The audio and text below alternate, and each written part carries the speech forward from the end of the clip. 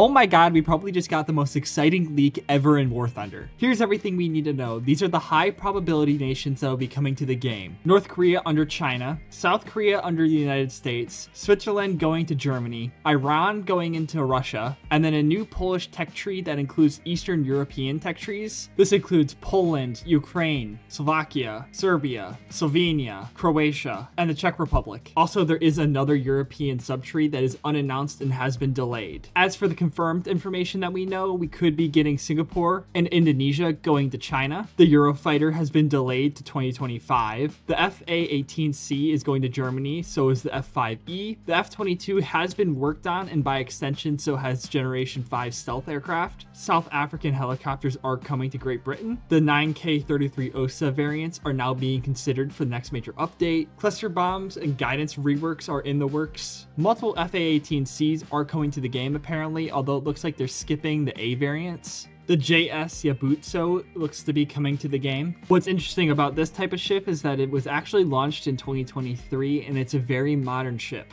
A ground tree that would have been split in half post-World War II and pre-World War II was actually cancelled. We're also looking at an unconfirmed F-117 event. Finally, this is probably the worst part of any of these leaks, but ammo cost is poised to increase by the first quarter of 2025. That will be placed around probably the second major update of 2025. And there's also an economy rework in 2025 for a global nerf of up to 50% less SL gain. But as always, this is an unconfirmed leak, so take everything I just said with a grain of salt.